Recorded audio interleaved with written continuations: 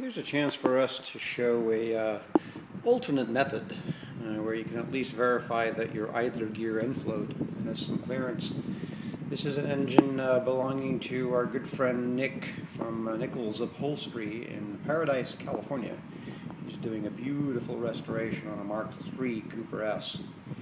He bought this as a project, so somebody else built this engine.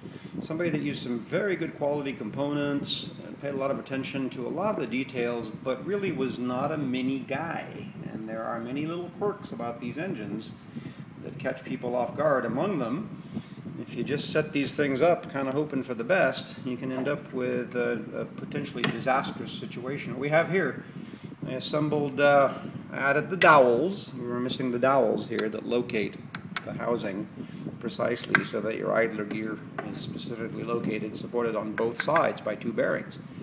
We just zip these up with our cordless drill so they're not even anywhere near torqued, and we can see that we have absolutely no clearance. Our idler gear here is well seized up. Now it's harder to do this way than without the engine and gearbox together, because obviously you could reach around the inside. But it is accessible here with the primary gear and the primary seal not in place. And we can see that without this being super tight, this gear does not move, has no clearance, is pinch tight between the housings.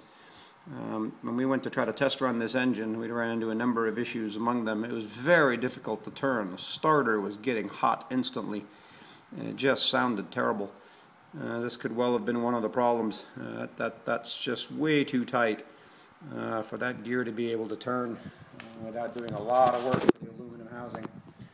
So the idea being here with it open, and we'll show maybe when we're done, we can actually reach in here with a variety of little tools. Basic screwdriver to push it. I had made this little hook to act as a puller for something in the past. We get something behind the gear. We have the ability to sort of give it a little push-pull arrangement. While we can't stick a feeler gauge down there very easily, we can certainly get a feeling.